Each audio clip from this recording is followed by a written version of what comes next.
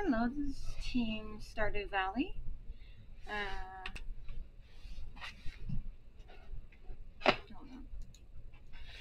I am Riley Reese. I am the leader slash modeler of this. I make the scenery of this animation. I'm Olivia Jackson. I'm the modeler and animator for this animation thingy. I made animals, which includes cats, geckos, and one hamster. I'm MGB. I'm the sound producer, and I didn't really do that much. I'm being serious.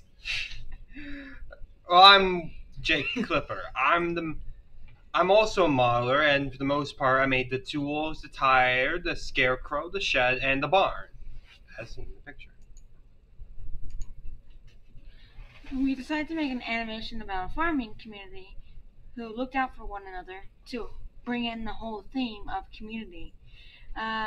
Mostly I, named our group Stardew Valley to reference the farm simulator game that shares such a name. It's a good name, if you ask me personally. Our early thought process.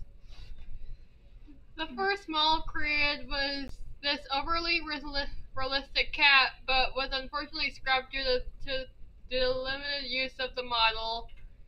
The evil apple with arms was originally going to be added also, but was also pushed off to the side due to it not being original to the original plans. Was originally added only for fun.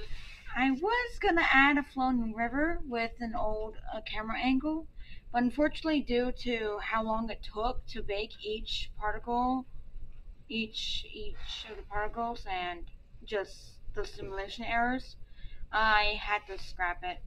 There were some thoughts about us doing a tractor, but unfortunately, without any good. But I don't have enough experience to model such a vehicle yet. And some of the 3D models that were based on the Super Mario series by Nintendo was also scrapped due to copyright reasons.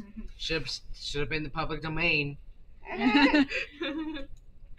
The character scenery and tools were all done by completely different people. As they in the intro. Yep. Rendering the animation and the scenes took like at least 30 minutes or hours, depending on what it was. We started scrapping characters out due to copyright again and very little use. We used rig and bones for animations, and we used models created in a 3D animation software named Blender. Final thoughts. Overall, the Game Jam project was a success. We finished in a timely manner and overall had good assets. Many things had to have been scrapped due to time constraints, but that did not stop us from having fun and learning a lot from what we completed.